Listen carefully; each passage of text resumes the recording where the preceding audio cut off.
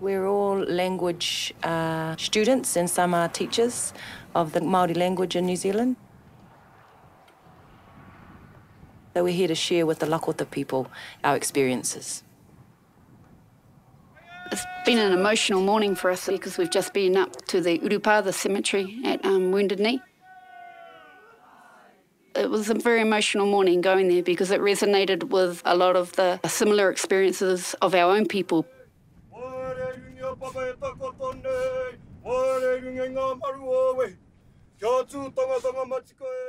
To be here at Pine Ridge, we're honoured actually to have the opportunity to just to pay our respects from our ancestors to your ancestors.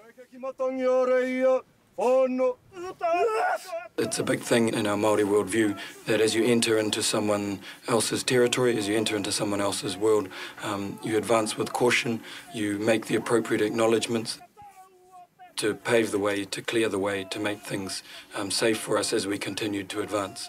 We were breaking down any barriers that might exist, clearing the way any negative energy. Accompanying the karakia or our incantations, we had a toa, or warrior. He was using some of the movements of our weaponry style. The primary aim of it was to, again, spiritually cleanse the area and to pave the way and to allow us to continue to advance. And once the part to the incantations was completed and the warrior had done his part, we moved to the karanga, or the call of the women.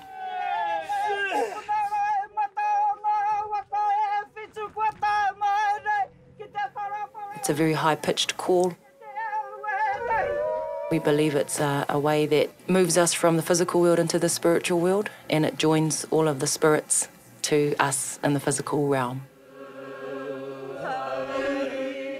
It's also customary to allow our tears to flow freely.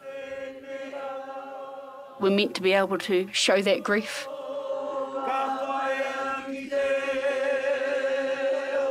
We are descendants of those who were killed in battles on our homelands, which is quite relevant to the ceremony here at Wounded Knee.